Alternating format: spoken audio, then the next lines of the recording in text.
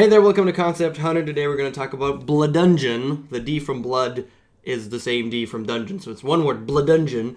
And it does something pretty interesting for the start of it, for the tutorial. We're going to start a new game, and it's normal mode. And we're not going to skip the story, we're actually going to check it out. So, once again, which seems to kind of be the normal case for these days for some reason, you have to read the description in order to understand what the hell is going on. In this case, for the first time you decide to take part in this hoverboard race inside a Forsaken temple. Okay, so alright, I'm in, so his best time is 42 seconds, I'll do way better. And I just start out. Now, the movement is just the arrow keys, very basic. But it's very fast because you're on a hoverboard. I don't know why they decided to be on a hoverboard instead of just running around, but I guess it fits the movement style. You kind of feel there's no friction, there's nothing stopping you, you're just kind of hovering about and it's very fast. Which is good and bad, kind of works for this game.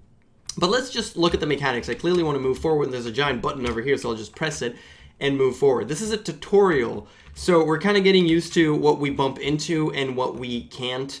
Some of these levels, or I guess these rooms, some of them don't tell us too much, but we kind of get a feel for how the rooms are going to be. Again, this is actually the tutorial. It's not actually the game itself.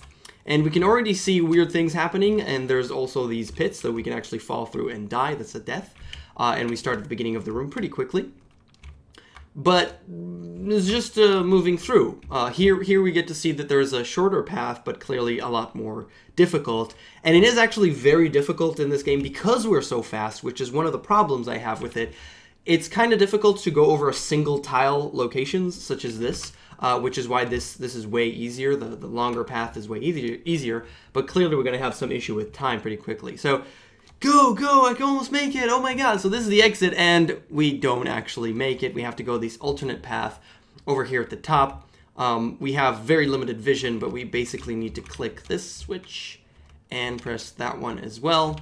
And then we can move forward to, this is all story reasons, this location, whatever. Then we get a little bit of a heart attack, or an eye attack, or a brain attack, whatever you want to call it. I can't bear your stupid races anymore, kind of seizure-inducing. It's time for me to have fun. I don't really like this cutscene because of the seizure-inducing, but it's okay. I improved your board. It now contains a bomb.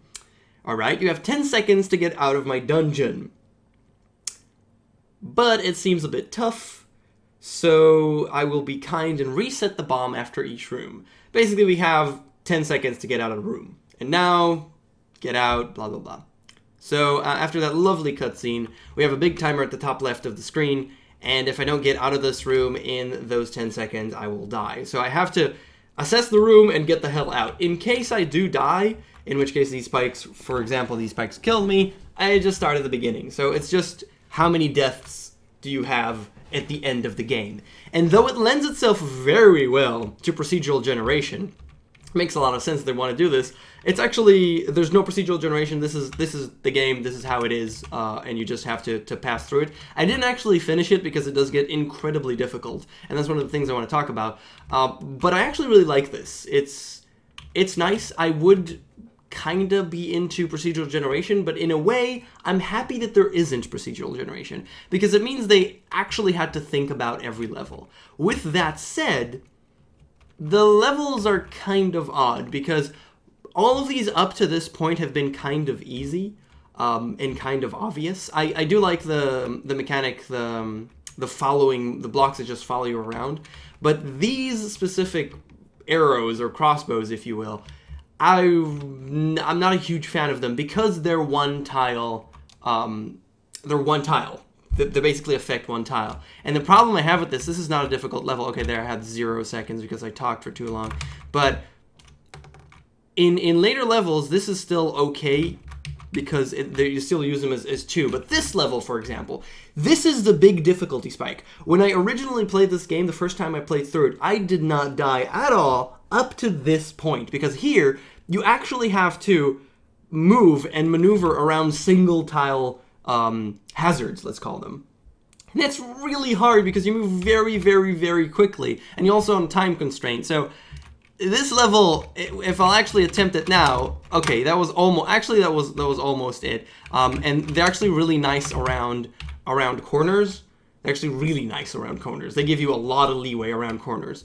So that's okay. But the difficulty spike kind of jumped all the way up, and it was, I didn't love it. Okay, I screwed this one up.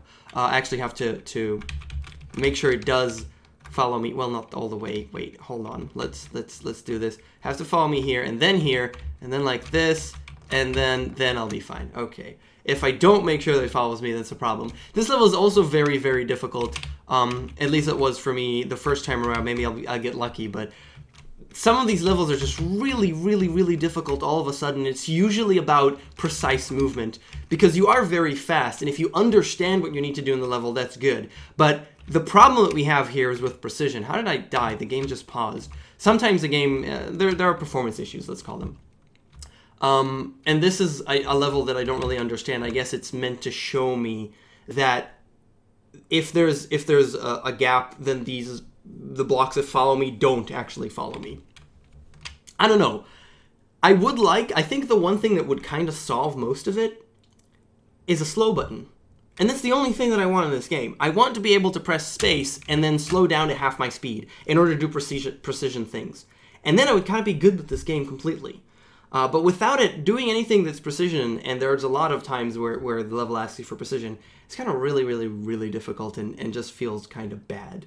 Aside from that, I really liked it. It's called Bloodungeon. It's by, I'm going to butcher this name because it starts with an X, and I have no idea how to read that. It's either Shaichuru or Ksaichuru, I think, 04. But yeah, this is Bloodungeon. Thank you so much for watching, and I'll see you guys next time.